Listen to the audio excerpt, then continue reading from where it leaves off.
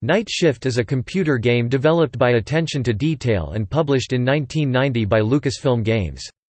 It is a unique action game where the hero is a worker in a factory owned by Industrial Might and Logic, a parody of Industrial Light and Magic. Your character ensures that the factory is working properly as it cranks out Star Wars action figures, including those of Stormtroopers and Darth Vader. The object of the game is to always ensure the factory is working properly, and to move in an increasingly better home.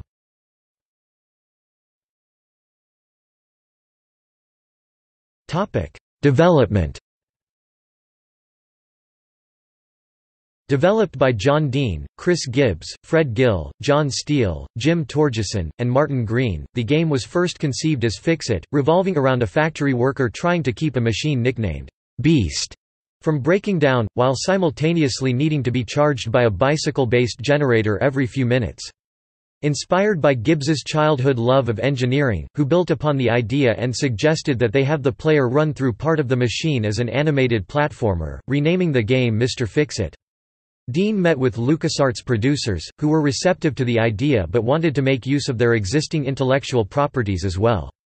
Dean redesigned the game's concept to tie into them more readily, and added a female playable character to add feminine appeal to the title. The game was rebranded Night Shift at the suggestion of LucasArts, and Dean developed the manual around the idea of an employee handbook, inspired by manuals used in Infocom games.